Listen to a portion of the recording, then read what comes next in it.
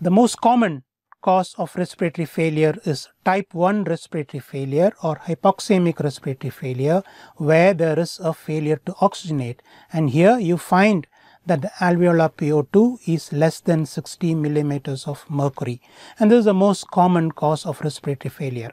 While type 2 respiratory failure occurs because of a failure to ventilate, leading on to an increase in carbon dioxide to more than 45 to 50 millimeters of mercury. Now, this is not as common as type 1 respiratory failure. Further, both these types can also be divided into acute and chronic depending upon how quickly they develop. Now, it is in hypoxemic respiratory failure, it is difficult to differentiate between an acute or chronic with an ABG alone, while you need to look into the clinical features, like for example, chronic hypoxemic respiratory failure would have polycythemia, or the patient might have clubbing, etc.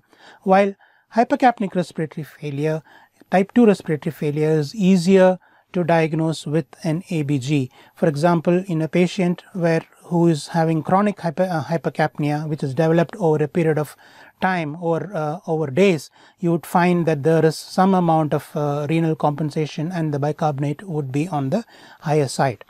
Now, why does the respiratory failure occurs? What is the pathophysiology that one encounter in these types of failure? Now, the respiratory system has two parts. One is the lungs, or the parts which helps in gas diffusion. Other one is the respiratory pump, which involves the respiratory controller, that is the central nervous system, or the respiratory muscles, and what connects the central nervous system to respiratory muscles, that is the nervous system. So, a problem with any of these parameters, either the respiratory controller or the respiratory muscles, or what connects these two, that is the nervous system, can lead on to a pump failure. Most commonly, a failure of the lungs leads on to a hypoxemic respiratory failure, while failure of the pump leads on to a hypercapnic respiratory failure. It is not that they are exclusive. You can have a mix of both, but most commonly a lung failure leads on to failure of the gas exchange, and that affects oxygenation more, while a pump failure leads on to decrease in alveolar ventilation, and that leads on to hypercapnia more than hypoxia. Now, let's look into in detail of the hypoxemic respiratory failure. Ultimately, what matters is the amount of oxygen that is delivered into the tissues and the amount of oxygen that is available at the mitochondrial level to ensure aerobic metabolism. So, what determines this?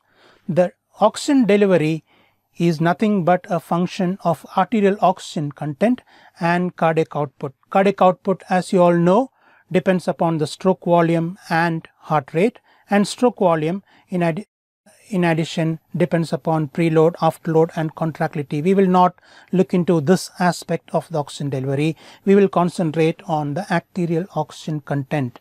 Now, as you all know, arterial oxygen content depends upon the oxygen saturation, the amount of hemoglobin that is available, and the PO2.